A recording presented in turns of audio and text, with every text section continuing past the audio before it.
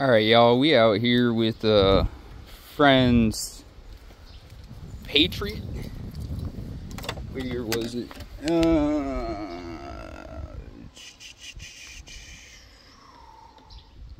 2016.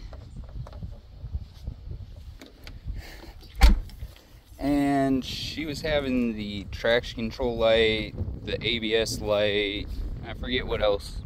There's a couple lights coming on. They won't turn back off. So what you're going to check is I fucked with that.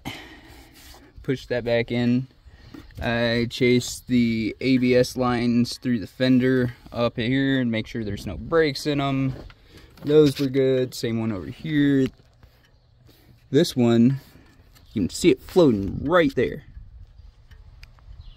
Yeah. What's up with that, Mopar, Jeep, Fiat, whoever the hell you is? And then we also got a free piece of foam.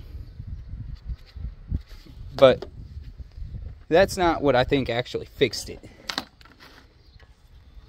If you look right there, they got these great nuts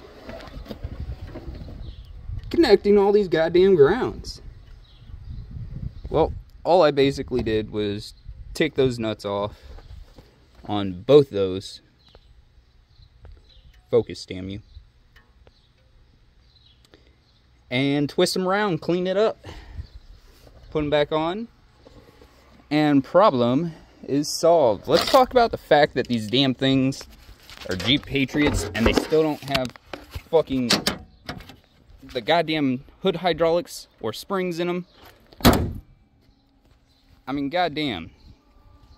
Back in the early 90s, they were doing that with the F-150s and shit. Come on.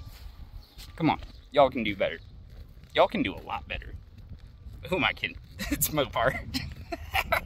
Juke life.